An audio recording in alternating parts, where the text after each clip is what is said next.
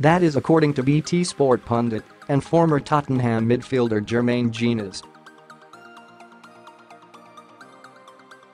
Foyth and Aurier were surprise names in the Spurs starting side for the Champions League last 16 first leg clash at Wembley.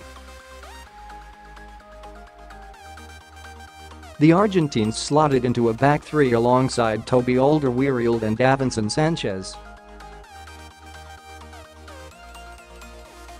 Aurier took up a familiar role at right wing back instead of England international Kieran Trippier, with manager Mauricio Pochettino opting for a change in formation.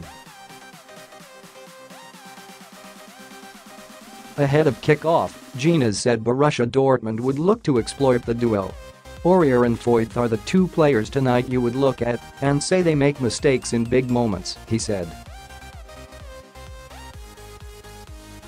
With Christian Pulisic and Jadon Sancho in those white areas, and as quick as they are, they'll be looking to expose those areas. Foyth was making his Champions League debut after 10 previous appearances in all competitions this season for Tottenham. And Jenas says it was a big evening for the 21-year-old. It's a big night for him, huge night for him, the pundit continued. The manager has shown a lot of faith in him. You're drawn to the couple of mistakes he made at Wolves, but he did put in a good performance at Crystal Palace.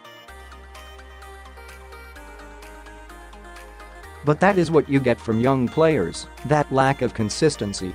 He's got a couple of good centre-halves around him tonight, and also a wing-back in Vertonghen who is going to have to help him out to get him through that. But I like that setup.